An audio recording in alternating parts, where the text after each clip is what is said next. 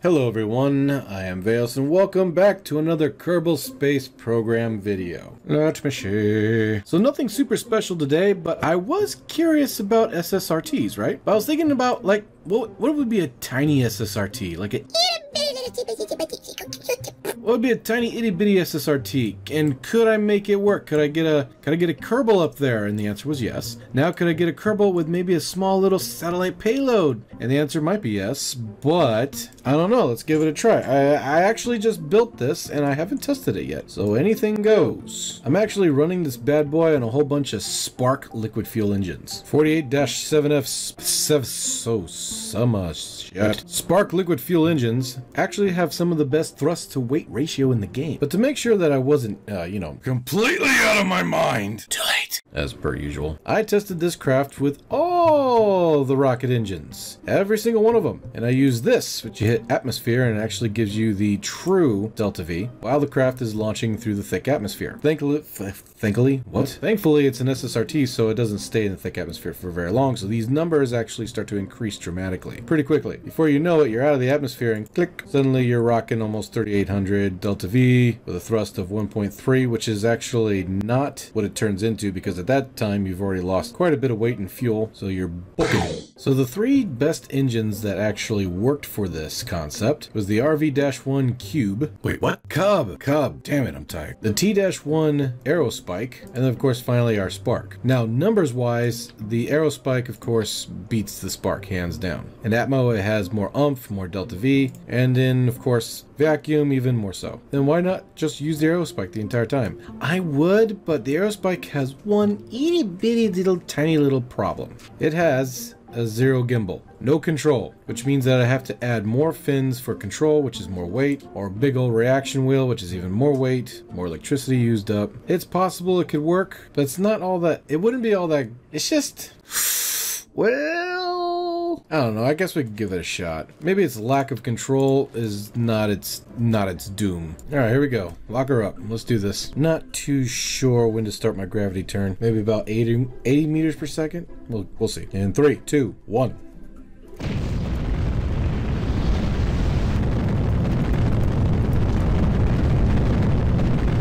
Looks like the reaction wheel that's inside of the Mark 1 command pod is just enough to help control it at low speeds. Let's see what happens when it gets even faster. Okay, that was my fault. Yeah. The gravity turn was happening too quickly, so I tried to fix it and it did it. In 3, 2, 1.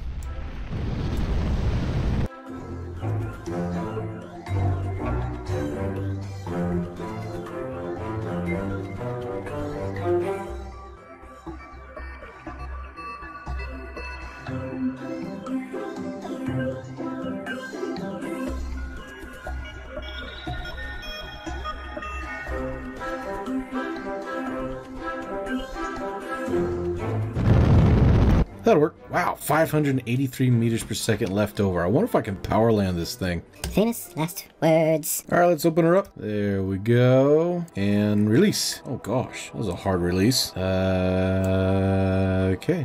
let's just move out of the way here a little bit. There we go. No problems. And activate.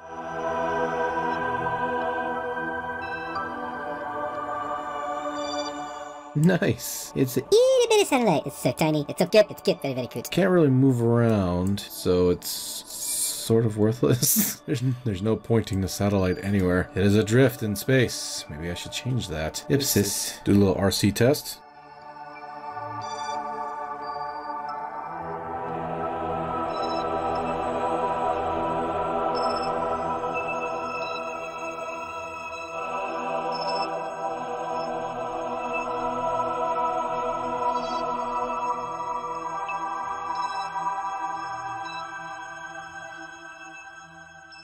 Okay, that's good. Re-entry in 3, 2, 1, go. Ooh, pretty. Okay, 14,000 meters up and falling pretty quick. Let me just brighten this up a little bit, see. There we go. Oh, rover land. How nice. F5 save. I'm going to attempt a power landing. A suicide power landing.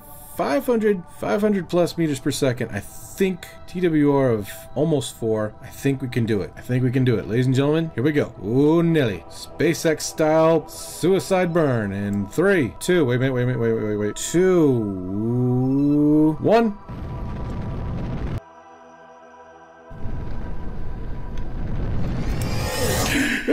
Wrong button! Oh no! Well, yes. Well, yes. Instead of the X, I hit the C, which kind of screwed things for me. But we landed. Power landing. Okay. Aerospike, huh? Well.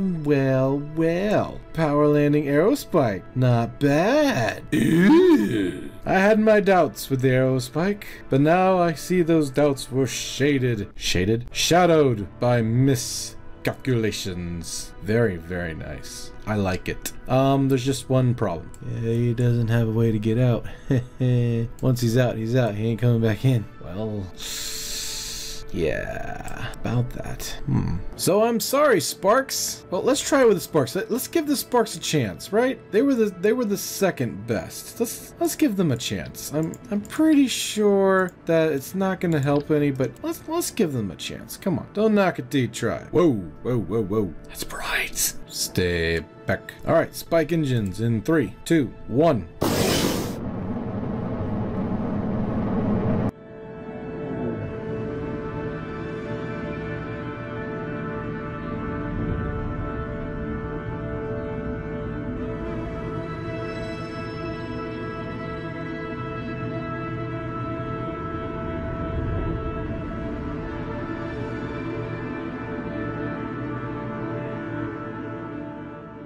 Okay, so we only have 93 meters per second left over. Definitely not a power landing, but I sort of knew that this was going to happen according to the numbers in the hangar bay. I trusted you, and you failed me. Lights! Ooh, didn't do shit. Alright, enough of that. This time we will begin our re-entry with RCS burn.